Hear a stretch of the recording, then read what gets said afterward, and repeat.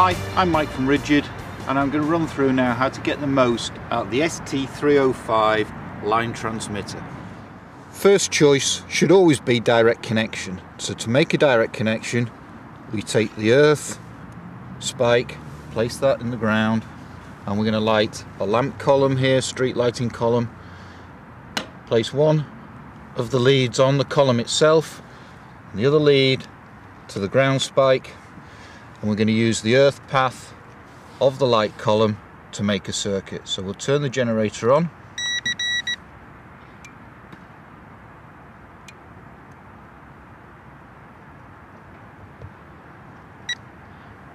And if it beeps, we know we've got a circuit. The second choice for connection would be using the induction clamp. So the induction clamp plugs in to the side of the ST-305 generator using the 1/4 inch plug. We then take the clamp and put the clamp around a conductor. It goes to ground somewhere so that there's a return path back to the clamp and we can make a circuit. Switch the generator on, and the generator will automatically default to the higher frequency, in this case 33 kHz, and the second light will show that we are using an induction method.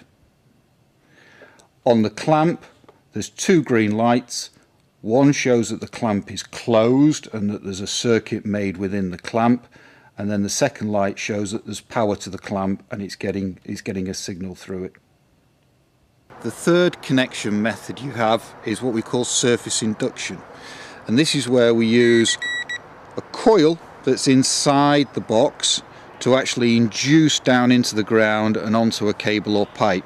So with the unit turned on here, if we press this button on the end, that light comes on to show we're now using an induction method, and the generator has automatically gone up to the higher frequency of 33 kHz.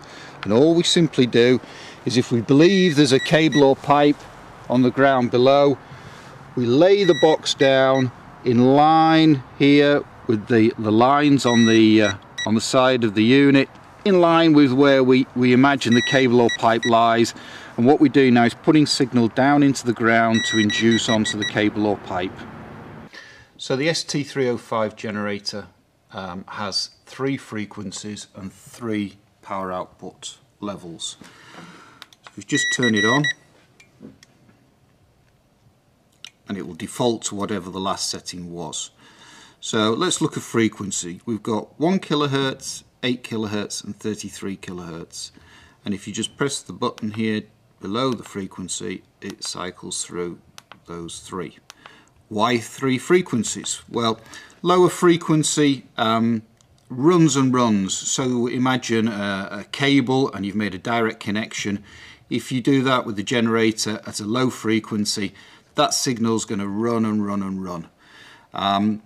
The higher the frequency, the more it's going to sort of run out of steam, but you would use high frequencies for things like induction connections. So when you're using the clamp or using the coils that are in the generator itself, that's when you would use higher frequency. Higher frequency tends to be more have more energy to bounce around as well, so that's always one consideration. The higher you go up in the frequency, the more chance you have of what we call cross connection. We also have multiple power, so a brief press of the power key will step through 3 power levels from low, medium and high. Simply putting the generator on high power, it's going to run the batteries down quicker.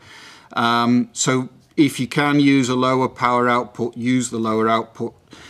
You might need more power for a bigger obstacle, a bigger conductor, so a large pipe that's in the ground that's going to leach a lot of signal.